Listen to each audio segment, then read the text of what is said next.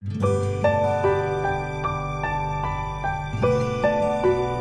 friends, good morning. Welcome back to my channel Kiranmayikreations and this is Dr. Kianmayi.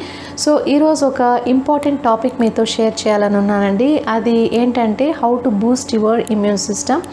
This is very important topic at this current situation ఎందుకంటే ఈ corona virus వల్ల చాలా మంది చనిపోతున్నారు and మనందరికీ తెలుసు US UK Italy స్పెయిన్లో వందలాది మంది చనిపోయారు అండ్ మన ఇండియాలో right now more than 11,000 positive cases ఉన్నాయి and out of that 11,000 nearly 400 people చనిపోయారనమాట. And ఇంకొక అబ్జర్వేషన్ ఏంటంటే those who are aged 60 and above వాళ్ళు చాలామంది చనిపోతున్నారు. And one of the important reason ఏంటంటే ఇమ్యూన్ సిస్టమ్ అనేది చాలా వీక్గా ఉండడం వల్ల and because of that so many people are dying with corona virus infection. So ఈ టైంలో ఏంటంటే మనము ఈ ఇమ్యూన్ సిస్టమ్ అనేది చాలా బిల్డప్ చేసుకోవాలి అండ్ ఇమ్యూన్ సిస్టమ్ బిల్డప్ చేసుకోవాలంటే మనకు only one alternative is they that is called vaccination. But ఈ వ్యాక్సిన్ అనేది మనకి ఇప్పుడైతే లేదు and it will take like 1 or 2 years ఆ వ్యాక్సిన్ అనేది మనకు రావాలంటే.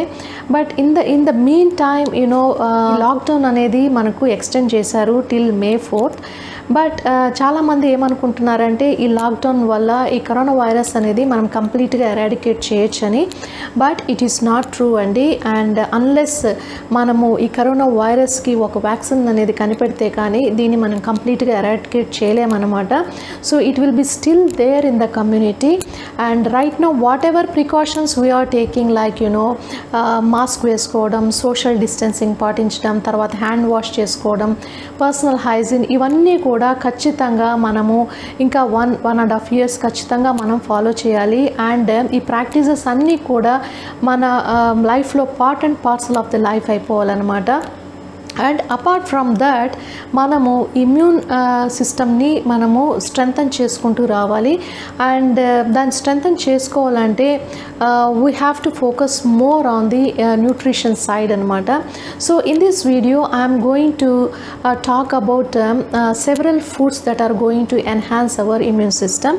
సో ఈ వీడియో కొంచెం లెంతీ అయి ఉండొచ్చండి, బట్ స్టిల్ లాస్ట్ వరకు చూడండి అండ్ మీకు నచ్చితే లైక్ చేయండి, షేర్ చేయండి and also please subscribe to my channel. Okay, so now let's get into the topic. So first of all we should understand what is immunity. So immunity ante entante it is our body's response against virus or bacteria or any pathogen anamata. So mana body lo we have like two types of immune systems. One is innate immunity anamata and the other one is adaptive immunity.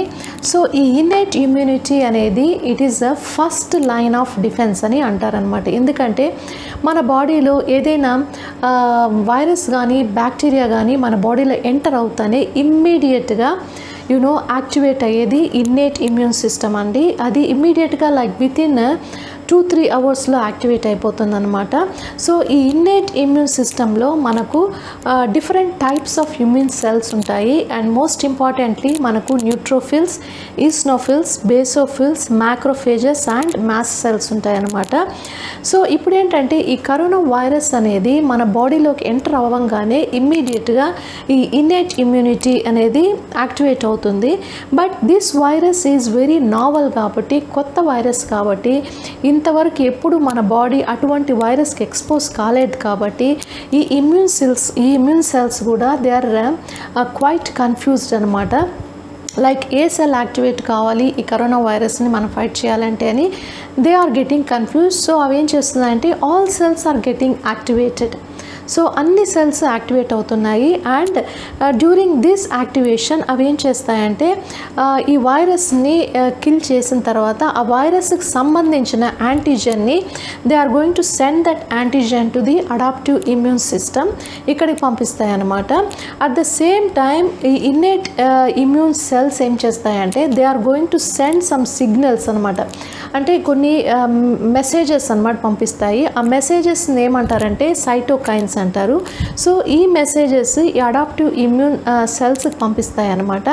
Like ఎలా అంటే ఆ message పంపించడానికి అర్థం ఏంటంటే they are telling this adaptive immune cells like ఒక virus అనేది మన బాడీలోకి ఎంటర్ అయింది. సో మీరందరూ కలిసి ఆ వైరస్తో ఫైట్ చేయాలి అని ఒక మెసేజ్ అయితే పంపిస్తుంది. ఆ మెసేజెస్ని మనం సైటోకైన్స్ అంటాం అన్నమాట. So then after 3 or 4 days ఈ అడాప్టివ్ ఇమ్యూన్ సిస్టమ్ అనేది యాక్టివేట్ అవుతుందన్నమాట.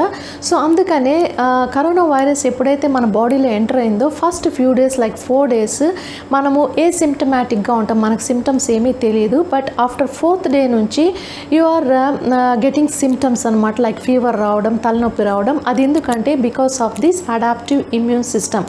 ఇక్కడ ఈ సిస్టంలో మనకు టీ సెల్స్ ఉంటాయి, బి సెల్స్ ఉంటాయి అన్నమాట.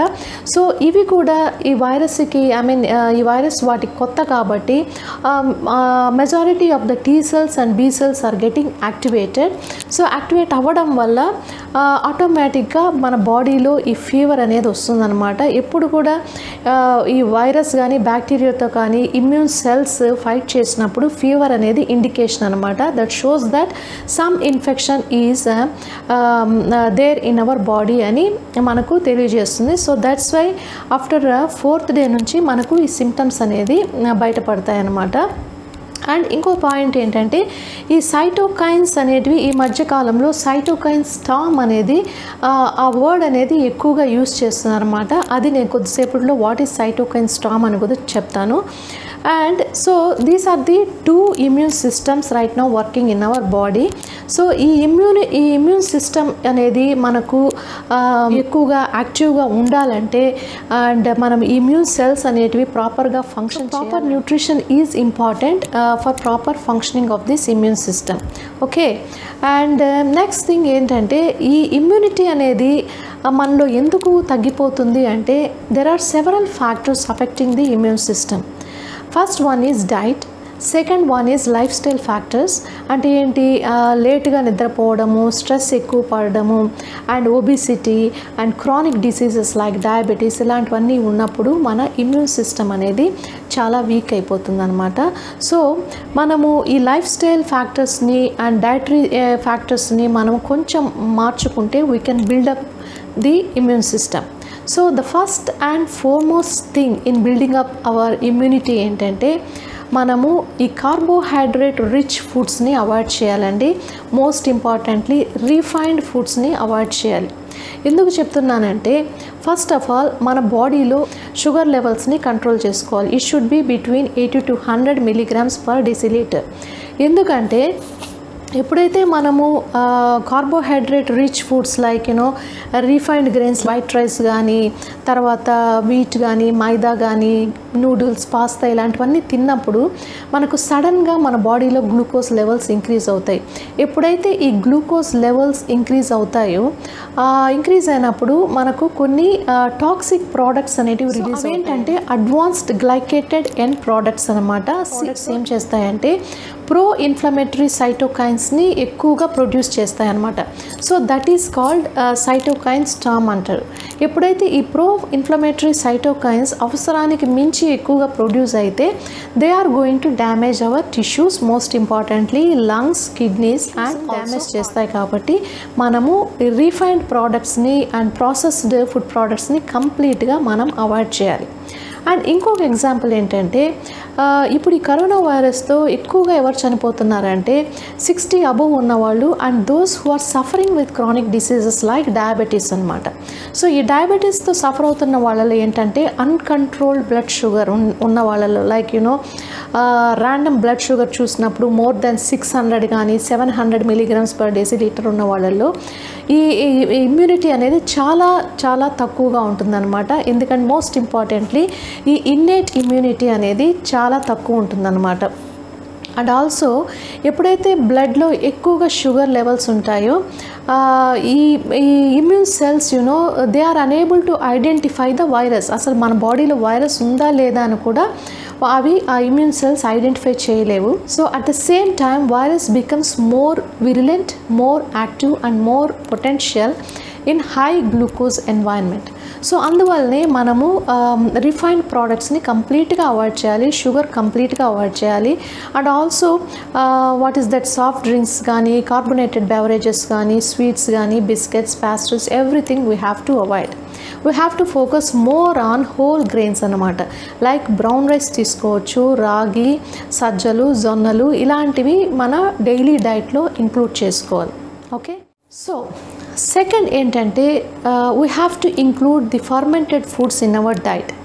మోస్ట్ ఇంపార్టెంట్లీ పెరుగులో ఏమంటే మనకు ఈ లాక్టోబాసిలస్ అనేది ఎక్కువ ఉంటుందన్నమాట. ఈ lactobacillus is nothing but probiotics అంటారు. సో ఈ ప్రోబయాటిక్స్ అనేది మనకి పెరుగులో ఎక్కువ ఉంటుంది కాబట్టి ఇవి యాక్చువల్గా ఇమ్యూన్ సిస్టమ్ని బాగా స్ట్రెంగ్తన్ చేస్తాయి. పెరుగు అనేది మనం తీసుకుంటాము, పెరుగు తీసుకున్నప్పుడు అది బాడీలోకి వెళ్ళిన తర్వాత అది షార్ట్ చైన్ ఫ్యాటీ యాసిడ్స్గా మారుతుంది. ఈ షార్ట్ చైన్ ఫ్యాటీ యాసిడ్స్ ఏం చేస్తాయనంటే మన గట్ ఇమ్యూనిటీని బాగా improve చేస్తాయన్నమాట. And at the same time ఇంకొక కెమికల్ కూడా రిలీజ్ అవుతుందండి, అదేంటంటే డీఫినైల్ లాక్టిక్ యాసిడ్. సో ఈ డీఫినైల్ లాక్టిక్ యాసిడ్ ఏం చేస్తుందంటే మన ఇన్నేట్ ఇమ్యూన్ సెల్స్ ఉన్నాయి కదా, ఈ సెల్స్ మీద కొన్ని రిసెప్టార్స్ ఉంటాయి. ఆ రిసెప్టార్స్ ఏంటంటే HCA3 రిసెప్టార్స్. ఈ రిసెప్టార్స్ మీద అవి అటాచ్ అయినప్పుడు ఆటోమేటిక్గా ఈ ఇన్నేట్ ఇమ్యూన్ సెల్స్ అన్నీ కూడా యాక్టివేట్ అవుతాయి. సో దట్స్ హౌ ఈ యోగర్ట్ అనేది it will improve our immunity. And at the same time ముఖ్యంగా మన ఆంధ్ర తెలంగాణలో మనం యూజువల్గా బ్రేక్ఫాస్ట్ ఏం చేస్తామంటే ఇడ్లీ అండ్ దోశ చేస్తాం.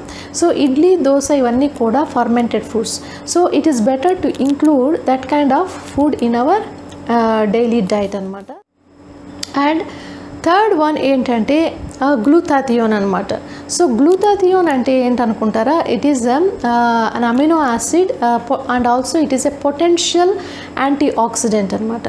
సో ఈ గ్లూటాథియోన్ అనేది it is widely available in cabbage, cauliflower, broccoli and radish. So ఈ నాలుగిట్లో ఈ గ్లూటాథియోన్ కాంపోనెంట్ అనేది చాలా ఎక్కువ ఉంటుంది. అండ్ ఈ గ్లూటాథియోన్ ఏం చేస్తుందంటే ఎప్పుడైతే మన బాడీలో స్ట్రెస్ కానీ, ఇన్ఫెక్షన్ కానీ, ఇలా వైరల్ ఇన్ఫెక్షన్స్ ఇలాంటివన్నీ ఉన్నప్పుడు ఈ ఫ్రీ రాడికల్స్ అనేటివి ఎక్కువగా రిలీజ్ అవుతాయి అన్నమాట. సో ఈ ఫ్రీ రాడికల్స్ అనేటివి they behave like toxins to our body. So ఆ ఫ్రీ రాడికల్స్ వల్ల ఇమ్యూనిటీ అంతా కూడా తగ్గిపోతుంది. సో అలాంటప్పుడు ఈ గ్లూటాథియోన్ రిచ్ ఫుడ్స్ కానీ తీసుకుంటే ఈ ఫ్రీ రాడికల్స్ అన్నిటినీ డిస్ట్రాయ్ చేస్తుంది అండ్ ఇమ్యూనిటీని బ్యాలెన్స్ చేస్తుంది అనమాట. సో మన డే టు డే డైట్లో ఖచ్చితంగా క్యాబేజ్, కాలీఫ్లవర్, బ్రోకోలీ అండ్ రాడిష్ని కంపల్సరీగా ఇంక్లూడ్ చేయాలి. ఫోర్త్ వన్ ఏంటంటే వైటమిన్ సి రిచ్ ఫుడ్స్ అండి. అండ్ మీ అందరికీ తెలుసు వైటమిన్ సి తీసుకోవడం వల్ల ఇమ్యూనిటీ అనేది చాలా బాగా పెరుగుతుందని చాలా స్టడీస్ కూడా చెప్పాయి. అండ్ ముఖ్యంగా ఏంటంటే వైటమిన్ సి అనేది వాటర్ సాల్యుబుల్ వైటమిన్. అండ్ ఇది మనము మన బాడీలో అయితే స్టోర్ కాదు అండ్ ఎక్సెస్ ఉంటే యూరిన్లో వచ్చేస్తుంది అనమాట. That's why we have to take vitamin see every day. I'm advising to take vitamin C rich foods like lemon కానీ, ఆరెంజెస్ కానీ, తర్వాత బెల్ పెప్పర్స్ అంటారు, like green, red, yellow bell peppers, వీటిలంతా కూడా vitamin C ఎక్కువ ఉంటుంది. And ఒక bell పెప్పర్లో like 90 milligrams of vitamin C ఉంటుంది and ఒక లెమన్లో like 40 milligrams of vitamin C ఉంటుంది. అండ్ మన డైలీ రికమెండేషన్ ఏంటంటే 40 milligrams of vitamin C. So కాబట్టి ఒక ఆరెంజ్ తీసుకున్నా, ఒక లెమన్ తీసుకున్నా మనకు ఎవ్రీడే రికమెండేషన్ అనేది ఈజీగా మీట్ అవుతాము. అండ్ అపార్ట్ ఫ్రమ్ దట్ మనం ఈ క్యాబేజ్ని కూడా ఎక్కువ ఫర్మెంట్ చేసి దాన్ని తీసుకుంటే కూడా it is very rich in vitamin C అనమాట. మేబీ నెక్స్ట్ వీడియోస్లో I will show you how to ferment cabbage. So దాన్ని తీసుకోవటం వల్ల కూడా మనకు వైటమిన్ సి అనేది చాలా ఈజీగా అవైలబుల్ అవుతుంది.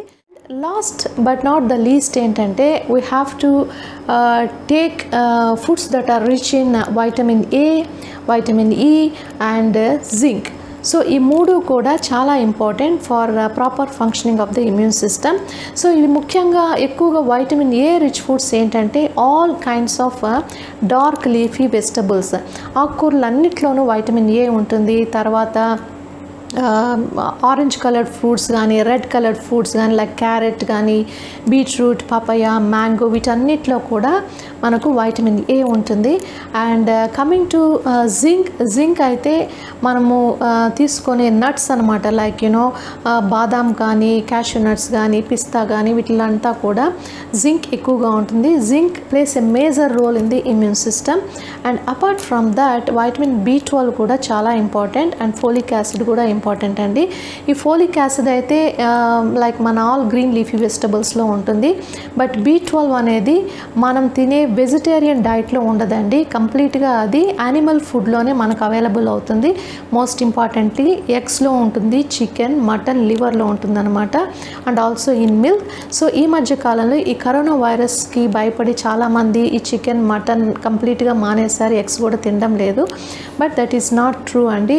ఇప్పుడు కూడా ఈ నాన్ వెజ్ని మనము బాగా కుక్ చేసుకొని తీసుకోవాలన్నమాట. అలా చేసినప్పుడు ఈ వైరస్ కానీ ఏ బ్యాక్టీరియా ఉన్నా కూడా ఖచ్చితంగా పోతుందన్నమాట. సో డైట్లో ఇంక్లూడ్ చేసుకోవాలి. Also everyday include anti oxidant rich spices like అల్లం కానీ వెల్లుల్లి తర్వాత ఈ పెప్పరు యాలకులు చెక్క లవంగాలు ఇలాంటివి కూడా ఈ స్పైసెస్ అన్నీ కూడా they are rich in anti oxidants most importantly flavonoids and polyphenols. So ఇవన్నీ తీసుకోవటం వల్ల కూడా మన బాడీలో ఇమ్యూన్ సిస్టమ్ అనేది చాలా బాగా స్ట్రెంగ్తన్ అవుతుంది. I request all of you to include all these foods in your daily diet. And ఖచ్చితంగా మీరు చేంజ్ అనేది చూస్తారనమాట. అండ్ నేను కూడా ఈ డైట్నే ఫాలో అవుతున్నాను. And everyday morning and evening నేను జింజర్ టీ తీసుకుంటున్నానండి. జింజర్ టీ అనేది తాగటం వల్ల మనలో ఈ ఆకలి అనేది సబ్సైడ్ అవుతుంది. And we can do some ఇంటర్మినెంట్ fasting అనమాట. 3 times a day తినకుండా ఒక పూట మానేసి 2 times a day తీసుకుంటే కూడా మన గ్లూకోజ్ అనేది కంట్రోల్లో వస్తుంది అనమాట. So that's how you can enhance your immune system. So I request all of you to include all these foods in your daily diet. And ఈ వీడియో మీకు నచ్చినట్లయితే లైక్ చేయండి, షేర్ చేయండి అండ్ సబ్స్క్రైబ్ చేయండి. Thank you so much for watching my videos. Bye bye, take care.